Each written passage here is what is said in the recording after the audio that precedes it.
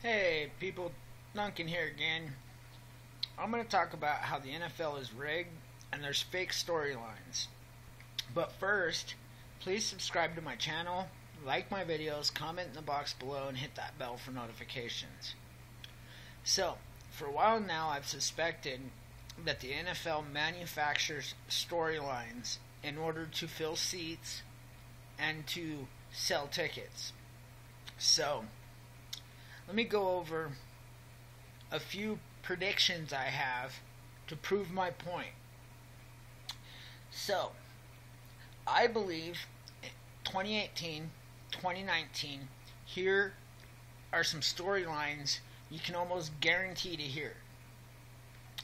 First and foremost, Eli Manning will get traded from the Giants to Coughlin and the Jags. He will replace Bortles, and the Jags will become an instant Super Bowl contender right out of the bat. Next, Kirk Cousins is going to go play for Cleveland. And here's why I know that. Because Cleveland has a good roster. Young has a good head coach, a quarterback coach, and they have weapons. What they're lagging is a quarterback.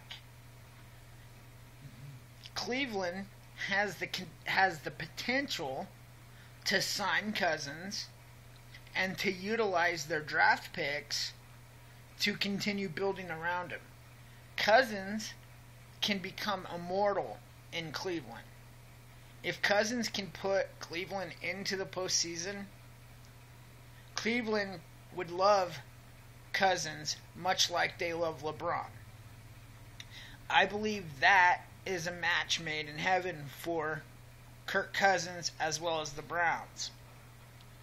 Next, I believe the 49ers are going to be the biggest spenders in free agency. I think they're going to attempt to buy a Super Bowl. They'll re-sign Jimmy Garoppolo. I believe they're going to sign Malcolm Butler and Tremaine Johnson to literally create one of the best cornerback duos in all of football. I believe they get Javaris Landry at the wide receiver spot.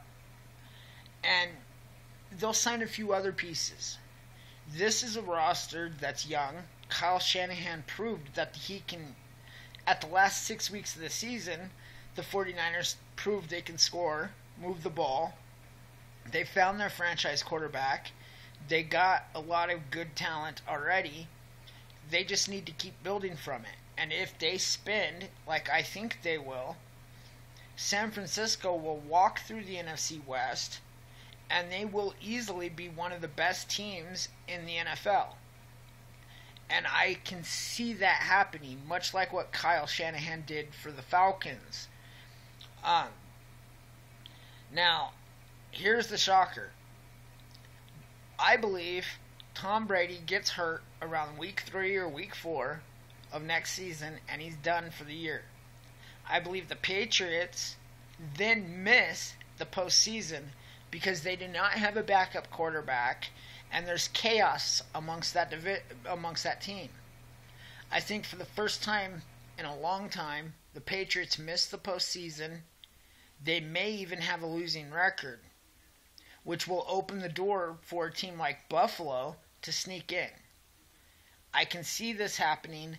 One of the reasons that I see this happening is because there's such a big story behind how the Patriots traded Tom Brady's backup.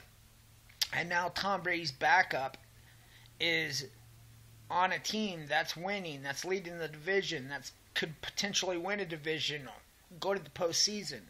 The whole talk will be about how the Patriots screwed up by allowing Jimmy Garoppolo to be traded for a second-round pick. Now, with that said, let me give you the ultimate prediction. Let me give you the 2018-19 playoff/Super Bowl prediction. Let's start in the AFC.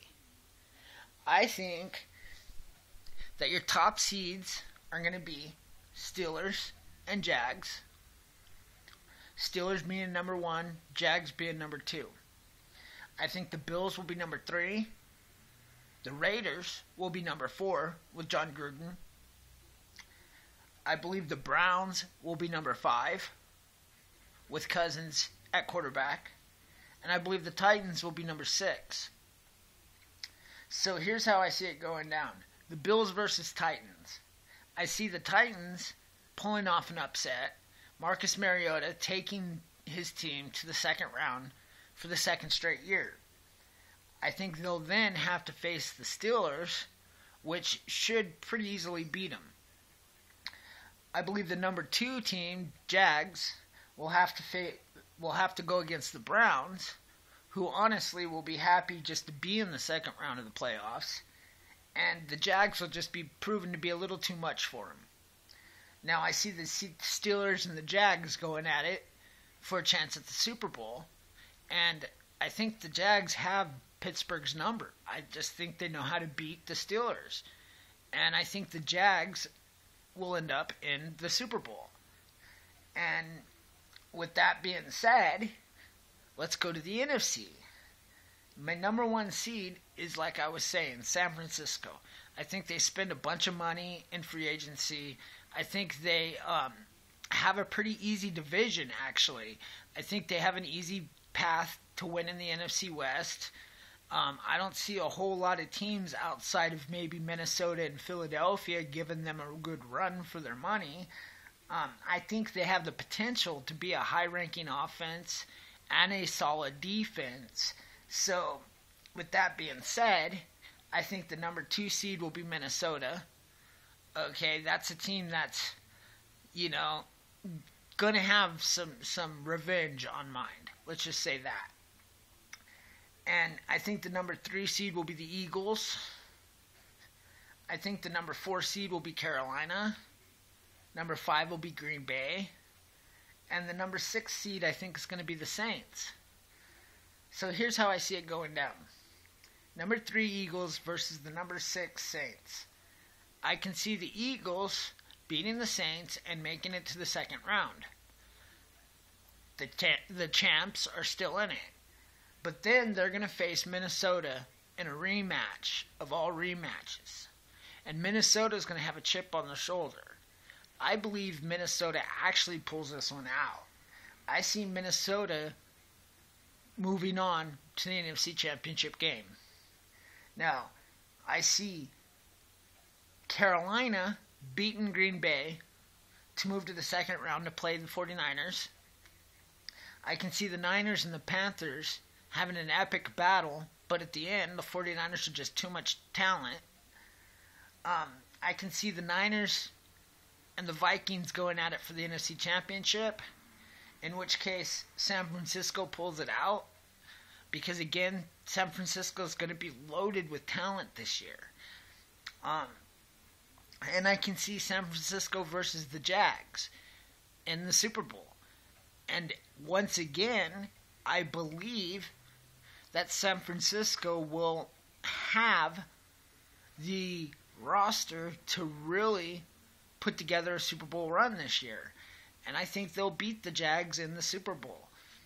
And the storyline will be how a team that created and started the protest, how a team that pretty much ravished NFL stocks, sponsorships, ticket sales, how a team that was responsible for the protest is now the champ.